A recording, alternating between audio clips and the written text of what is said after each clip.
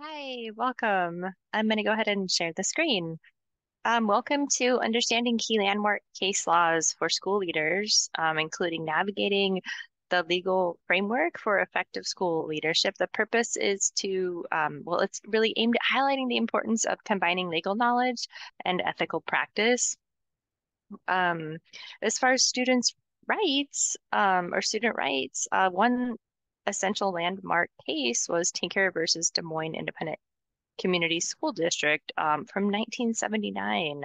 Students protested the Vietnam War by wearing black armbands to school, including Mary Beth Tinker and her brother John Tinker and their friend Christopher. They decided to wear black armbands to school as a form of protest against the war. However, the school district had a policy against wearing armbands. They were suspended. The students were suspended until they agreed to remove them. It arose from a conflict between students' right to free speech and a school's authority to maintain discipline and order. So essentially, the reason Tinker versus Des Moines is a landmark Supreme Court case is that it affirms students' rights under the First Amendment in public schools. So the law itself recognizes that students do not shed their constitutional rights to freedom of speech and expression at the schoolhouse gate. In other words, students have the right to freedom of speech, including symbolic speech, which would be wearing armbands. Um, as far as implementation, historically, excuse me, this case has been marked as a pivotal moment because it did recognize student rights within the school environment and established that schools can only limit students' free speech rights if it can be proven that their actions cause substantial disruption to the educational process. So how that impacts today, the Tinker Standard is still used as the framework for addressing student free speech issues in schools. So that means that students can express their opinions as long as it doesn't significantly disrupt the learning environment. And as we see, schools often have their own policies and guidelines in place to balance this, this idea of free speech rights with the need to maintain a productive and safe student learning environment. So as we go forward, this is essential for teachers and administrators because they must navigate the rights and responsibilities carefully to ensure that students have voices and they're heard, while also maintaining student discipline. Another landmark case was regarding teachers' rights would be Pickering versus the Board of Education from 1968.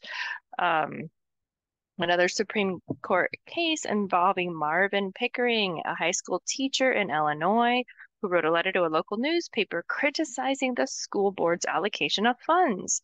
So as a result, he was dismissed. He challenged the court decision. It is a landmark case because it established the balance and set the precedent for the balance between teachers' free speech rights and the school's interest. It recognizes that teachers, like other citizens, do have the right to express their opinions on matters of public concern.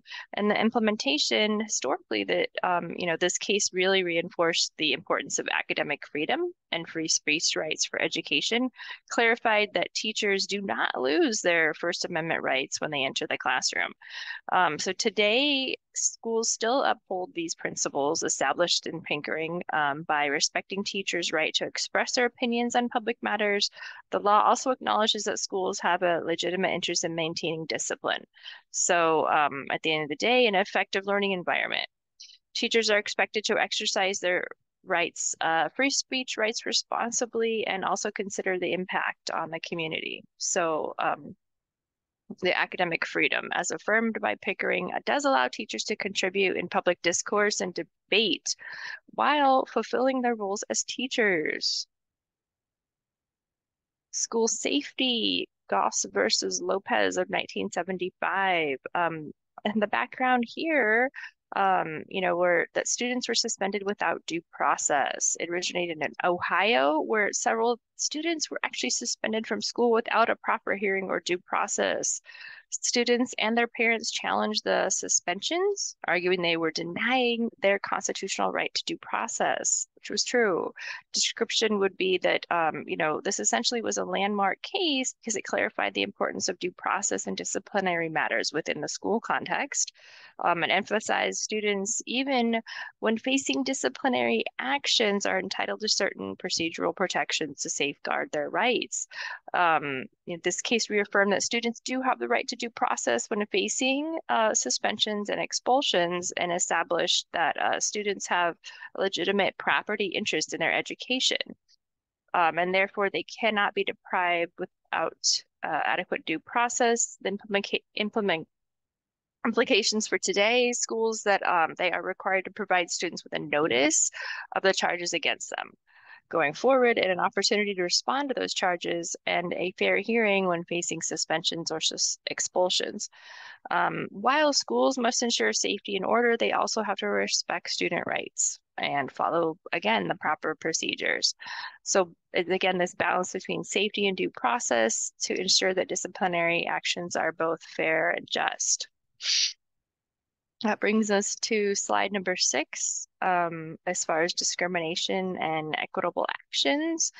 Another huge landmark case, you might have heard of Brown versus the Board of Education, from 1954. It was a turning point for civil rights as well, and equality in the United States. So it offered a historic, or it involved a historic effort to end racial segregation in schools. It mandated the desegregation of public schools for the first time. So it emphasized that state-sanctioned segregation of public schools based on race is inherently unequal and unconstitutional.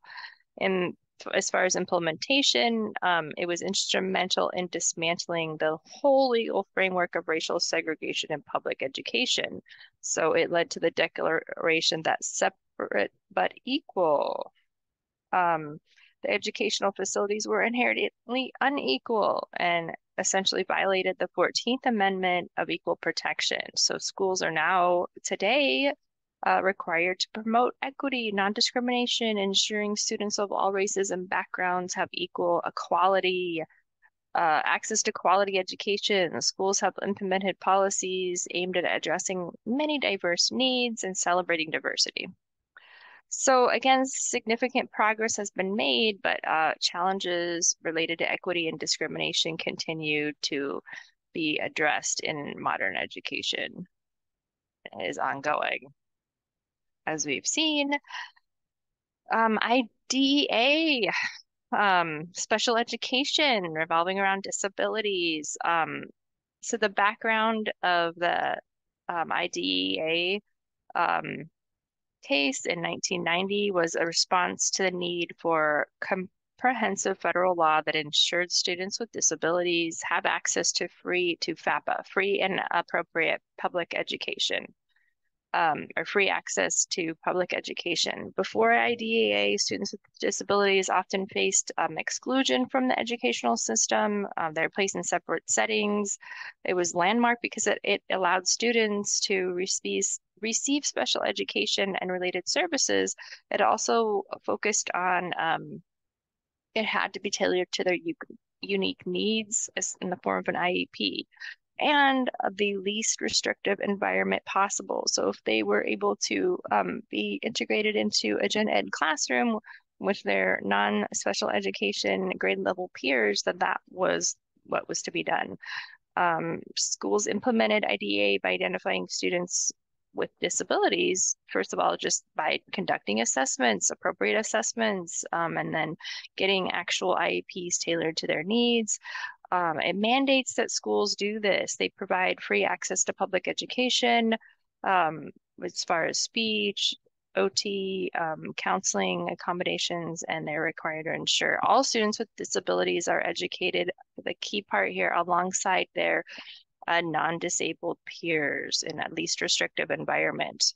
And it's definitely applied in different aspects and achieved in different ways.